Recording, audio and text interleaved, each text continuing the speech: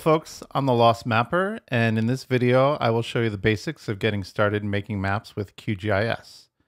QGIS is a free and open source geographic information system that runs on Windows, Mac, and Linux.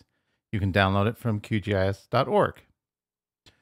In this video I'm going to show you how to create and save a QGIS project, how to add a reference layer using OpenStreetMap, how to move and zoom around a map, how to create spatial bookmarks so you can easily get to where you want to be, and how to create a print layout of your map and export a PDF of it. For this video, I will be using QGIS version 3.32.2, and I'm on macOS Ventura, which is 13.5. So the first thing I suggest is making a dedicated folder for your projects on your computer. You can call this GIS or mapping. And inside of that folder, you should create a folder for each of your projects. So in this instance, I will make a folder called Interesting Places. And then we can head on over to QGIS. So to create a new project, you can come up to the project toolbar and click New Project. You can also go to the project menu and choose New, or you can hit Command N on the Mac. That will create a new project. And then the next thing you want to do is set some properties for that project. So we'll come up to Project and choose Properties. And I suggest giving it a title. So we'll call this Interesting Places. And hitting OK. That's the only thing we need to set right now. And then we're going to save that file, that project. So we'll click Save. We'll navigate to the folder that we made, and we can just call that Interesting Places as well. So now this is saved. We can reload it. We can save as we're working, and our progress will be saved. So this is on the right here. This is the main map area. This is your map view. And right now there's nothing there. There's no way to know where we are. But we can use something called OpenStreetMap in order to give us a sense of where we are. So we head over onto the left to the browser, and we want to open up what's called XYZ tiles. There's an entry called OpenStreetMap. We can either right-click on this and say Add Layer to Project, or we can just double-click on it. And we can see now that we have an OpenStreetMap layer. Now what we'd like to do is actually be able to move and zoom around the map. So if we head to the map navigation toolbar, there's a bunch of tools here. Right now we've got this move tool. We see we can move around the map, but that's not particularly useful if we are zoomed out this far.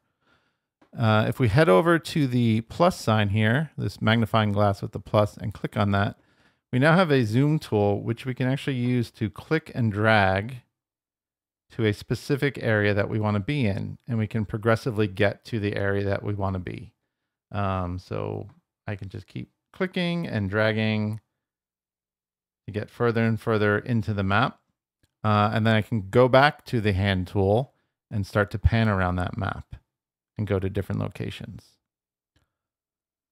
So a potentially faster way to find what we're looking for is actually to use the locate bar down in the lower left. So if we come down here, we see we have a bunch of options available to us. We can actually do a bunch of things from this bar. But if we type the greater than symbol, shown here, highlighted in gray, and then type the name of a place, so let's try Easter Island. What that's going to do is hit some server out on the internet, do a search for that, and come back with a bunch of results. And we have a bunch here. I'm going to actually go with the first one since that's what I'm looking for. I will click on that, double click on that, and it's going to take me pretty much near Easter Island. I can then go back to my zoom tool and actually get closer to what I'm looking for. Another way to navigate to a location is by using its lat-long coordinates. So if we happen to, say, have the lat-long of Stonehenge memorized, we can come down to this bar and you can type go and then the lat and long of that location. Press return and we'll jump to it. And you saw there was a little red circle here. If we switch to our zoom tool again and zoom in, we can get to Stonehenge. So as we move around the map, as we zoom and pan, QGIS is actually keeping track of where we've been. And there's a history here via the zoom last and zoom next buttons. So we can actually click on that and get back through the different places that we were.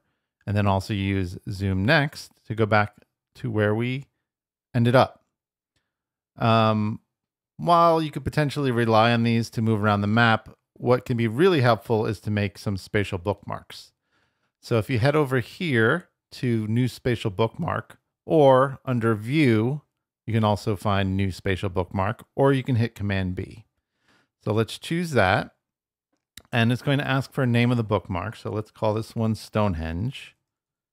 I would leave the group as it is. Don't worry about the extent or anything else for now. And make sure it's saved in the project bookmarks.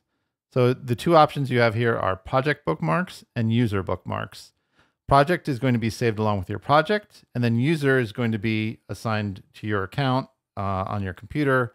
It's going to go across all of your projects. That might be useful if you are using the same location in multiple projects. So we're going to hit save on that. And then if you head over to the browser underneath Spatial Bookmarks, under Project Bookmarks, we've got Stonehenge. So let's navigate back to Easter Island, and we're going to create another bookmark. Call that Easter Island. Make sure it's in Project Bookmarks and click Save. And now we've got those two there, and we can double click on them to jump back and forth between them. So up until now, we've been using what's called the map view, this area here. And this view is kind of a mixture between managing geographical data and styling geographical data. But when we want to create a printable version of the map, we actually need to use what's called a print layout.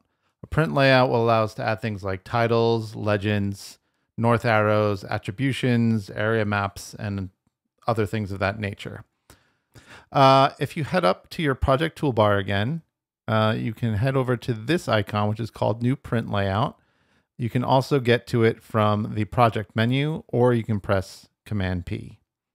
So if I use that, it's going to ask me for a title. So let's call this layout Stonehenge. And we're going to open up this window totally. And this is where we're going to design what the print layout looks like. So the first thing we'd want to do is if you click this zoom to 100%, you're going to get the whole page. You want to right click in this clear area and choose page properties. And if I move myself out of the way, this is where we can set the size of the page. So I'm going to just set mine to letter and landscape because I'm here in the US. And that has now made the page size correct for us. The next thing we can do is come on over to this label button, and we're going to click and drag to add a label. And over on the right, we can see the properties for that item. Here are all the items in the map. Here are the properties for that particular item.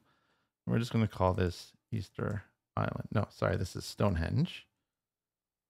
And you can do a bunch of things like set the font. Let's make this something a bit bigger. And maybe we'll just use, let's use Futura. And we will center that. And if we stretch this out to the width of the page, that will be centered. Excellent.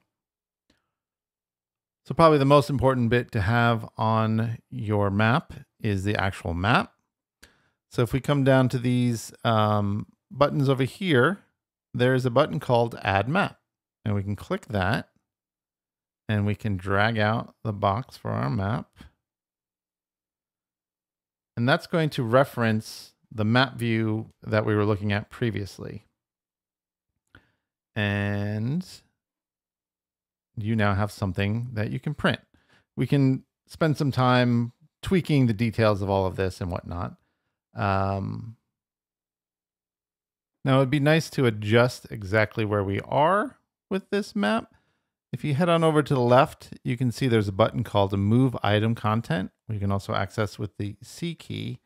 And this allows us to actually move around inside the map, inside of our print layout. We can also use the mouse wheel to scroll in.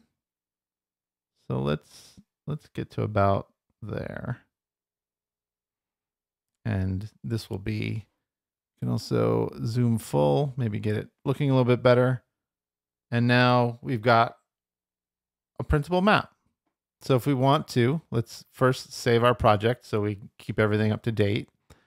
And if you head out to the layout menu and choose export as PDF, you're going to get this notice. Don't worry about it for now. This is something we can cover later. It's going to ask you where you want to save this. So I'm actually going to suggest calling this Stonehenge 01 because you're probably going to make multiple edits to your map. It's probably good to add a number to keep track of different versions of it. Click save, and you're going to get a bunch of options here. You should be able to leave these all as is and not worry about any of these details just yet. And if you click save, we can head into our project here, and we have a PDF now that we can open up.